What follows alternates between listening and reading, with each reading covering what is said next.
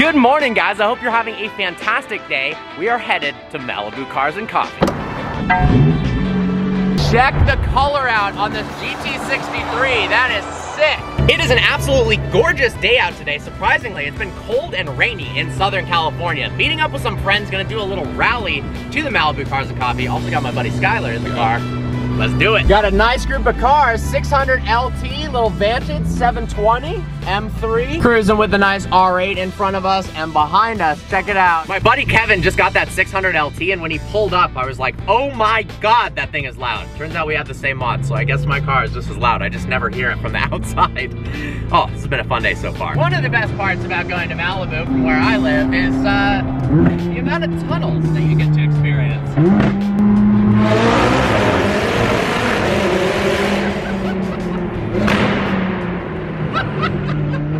Oh my God!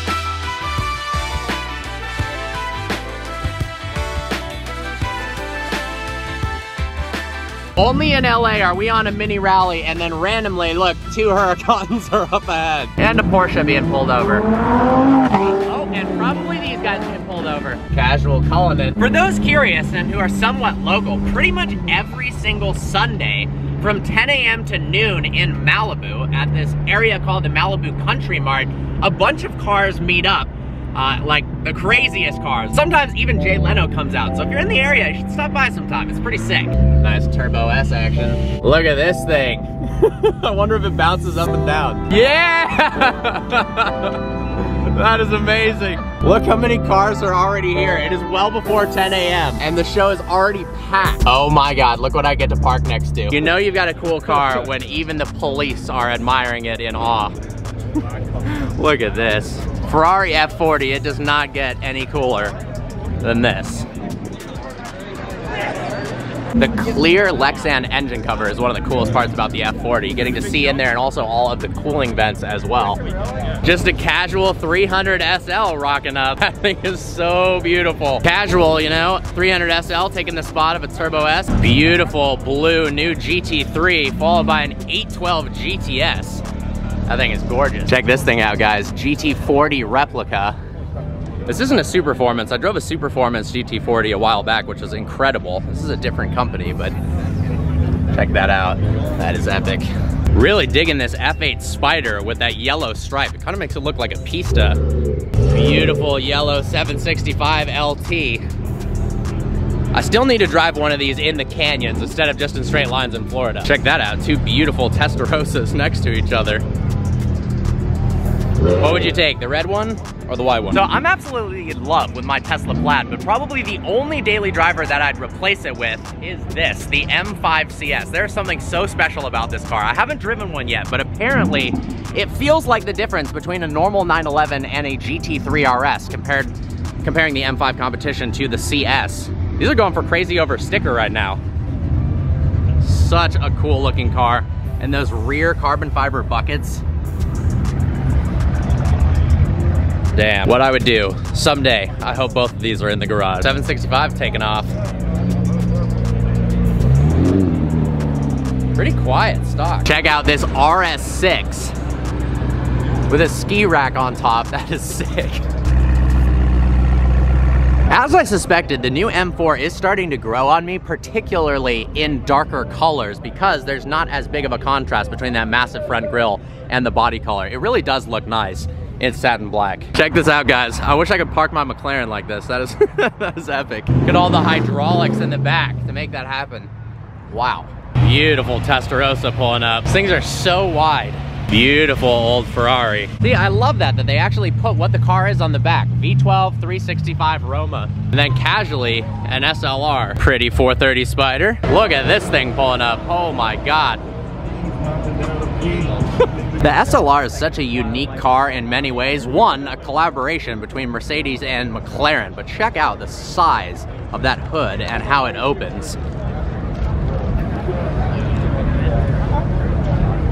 This car was surprisingly more comfortable and refined than I would have expected when I drove one for the first time. There we go, Lucid Air pulling up. Beautiful 812 Superfast on gold wheels. Nice air-cooled Porsche, and check this out. Absolutely gorgeous LaFerrari. I mean, look how many people have changed what they were doing just to stare and take photos of the LaFerrari. That's what hypercar ownership is like, oh my God. And we got our boys at Ticket Dismissers. Oh my. Liberty Walk Aventador, this thing is so insane. It's so loud. Look at that license plate, Mr. Sup. I literally could follow and stare at this car all day long. That is so nuts.